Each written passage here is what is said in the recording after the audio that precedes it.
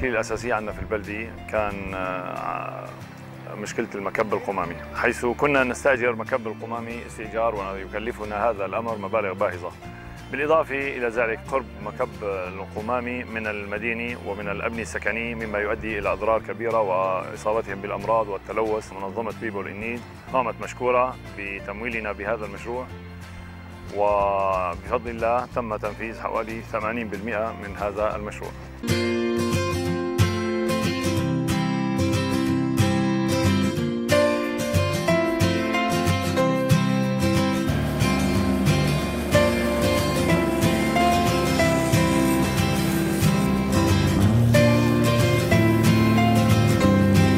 المنطقة الجنوبية كانت مضيعة، المياه فيها غير كافية، وفي على الطريق يعني خلال هاي المسافة يعني في بيوت كان الضغط المي ما توصل لها كويس، فقامت منظمة بيبل إن نيد مشكورة بتقديم الدعم لحتى نستكمل هذا المشروع.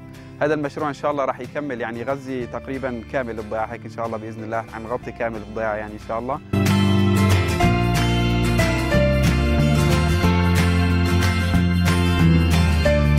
في منظمة بيبل إن نيد نعمل على تحسين البنية التحتية في مناطق الشمال السوري وبالتعاون مع المجالس المحلية.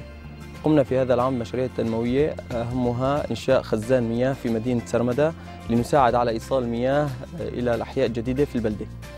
كما قمنا في هذا العام بإنشاء مكبات للنفايات في عدد من القرى في ريفي حلب وأدلب.